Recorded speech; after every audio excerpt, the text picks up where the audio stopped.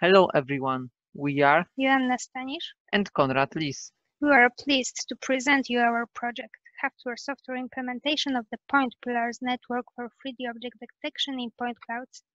The aim of our project was implementation of a car detection system based on LiDAR data. The target platform is Xilinx ZCU104 evaluation board, which incorporates Zynq UltraScale MPSoC.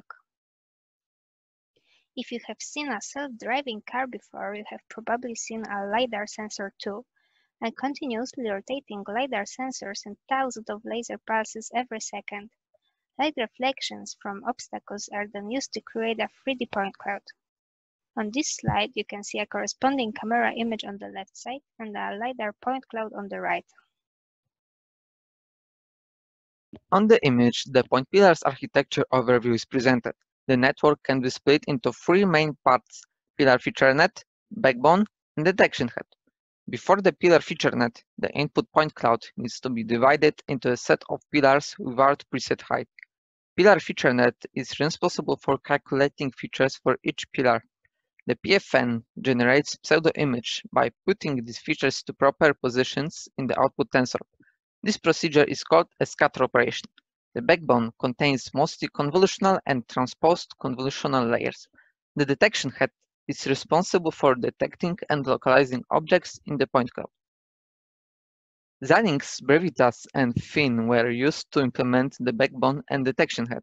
The remaining parts of the network were implemented with Python and NumPy library.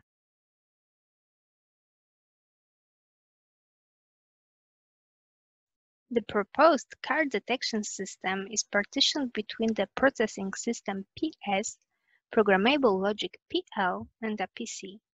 To begin with, the PC sends a data indicator to the PS. It points to which point cloud the target platform should read from the memory. The PS reads the point cloud from a SD card, voxelizes them, and extends the feature vector for each point. The data prepared in this way is fed into the PFN. After the PFN, the scatter operation is performed to form an appropriate backbone input tensor. The scatter output is preprocessed and fed into the backbone and detection head network parts, which run in the programmable logic. The PO returns map, which are then post-processed by the PS. The PS sends the output maps to the PC, which interprets them and visualizes the detections. On the upper half of the slide, you can see the LiDAR point cloud detections projected on the image. On the lower part of the slide, car detections in bird's eye view are presented. We want to point out that images are used here only for visualization purposes. They are not taken into consideration by the detector. In one sample inference, processing system part takes circa 65 seconds. The programmable logic part takes about 2 seconds. The overall time is 67 seconds, whereas LiDAR typically outputs point cloud every 1/10 of a second. 1 minute is far from real time, but we already have ideas for optimizations.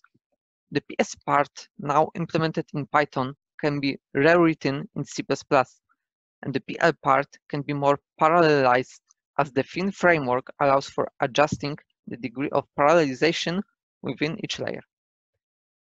According to the author's knowledge, only 2 FPGA implementations of LiDAR object detection networks were described in scientific papers. However, our project is the first FPGA implementation of the PointPillars network. After time optimizations, the project can be used in ADAS and as a part of autonomous car object detection system. The low power consumption of reprogrammable SoC enables to use DCNN-based LiDAR detection algorithms in future customer vehicles. Our future work includes time optimization of the PS and the PL part, creating a demonstrator cooperating with a LiDAR sensor, experimenting with other object classes and other datasets, running more advanced LiDAR object detection networks, applying data fusion with camera images or radar data to obtain higher accuracy. Thanks for watching.